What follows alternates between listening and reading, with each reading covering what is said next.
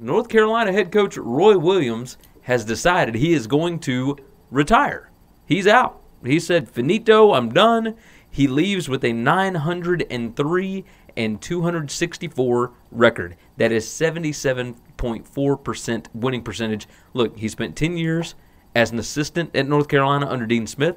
He spent 15 years as a head coach at Kansas, and then just spent the last, 18 years as the head coach at North Carolina.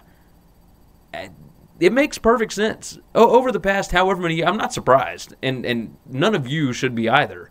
The only surprise, I guess, is that he announced it on April 1st, and it wasn't a joke. But he is getting up there in age. He's in his 70s at this point.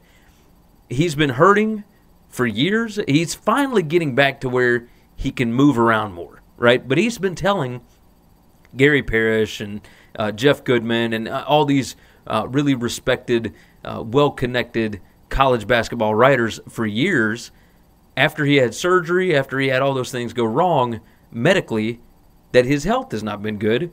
He even told Gary Parrish at one point, if you listen to the Eye on College Basketball podcast, that he could not even stand up at practice anymore a few years ago. Now, he has gotten back to where he's been doing better. Luckily, he's up moving around. He's in better shape than he has been in years and years. His health is significantly improving. But with the way that college basketball is changing, if you have been coaching this game for 40-some-odd years, why would you want to stick around and deal with a complete systematic change of the sport that you know so well? I don't blame him for getting out of here. Other people will have to adapt. He doesn't. I mean, he's old enough at this point. He's made enough money. He can ride off into the sunset and enjoy the last 20, 30, who knows, 40 years of his life. Why go through the hassle of it with all the transfers and the new NIL stuff and the way that the sport is changing? College athletics is completely different at this point than it was even 5 years ago. So I don't blame anybody for wanting to get out at this point.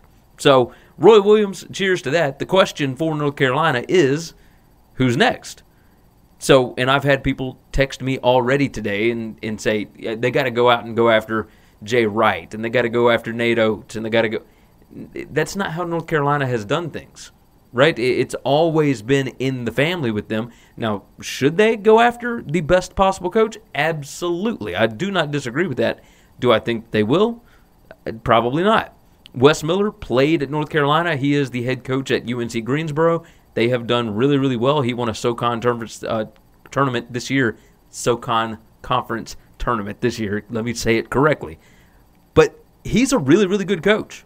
That would not be a bad option. The other option, former ESPN college basketball analyst. I was going to say talking head, but it's same thing. Hubert Davis has been on the staff with Roy since 2012. I think he probably has a pretty good shot at it.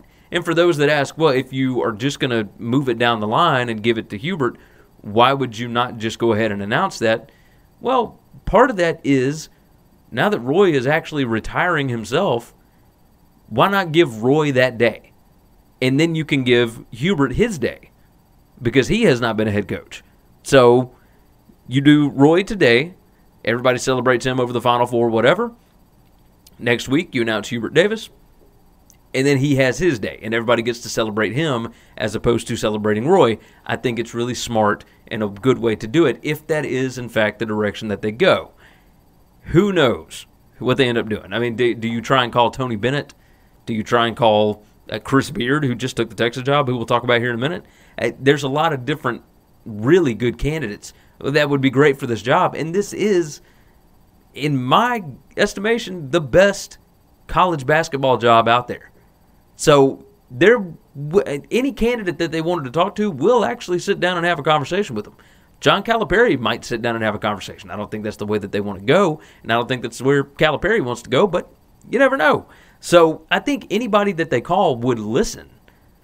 But for them, it's got to be the right fit, and I don't know that I blame them for sticking in-house. It's worked for years. It didn't work with Bill Guthrie. It didn't work for Matt Doherty, but it certainly worked with Dean Smith, and it certainly worked with Roy Williams.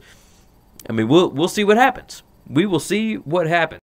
Thanks for listening to the Winning Cures Everything podcast. The website is winningcureseverything.com, and if you want to connect with us, we're on Twitter at GaryWCE, at Chris B. Giannini, at Winning Cures, or you can email us, Gary at winningcureseverything.com or Chris at winningcureseverything.com. Subscribe everywhere you need to subscribe, and we'll see you soon.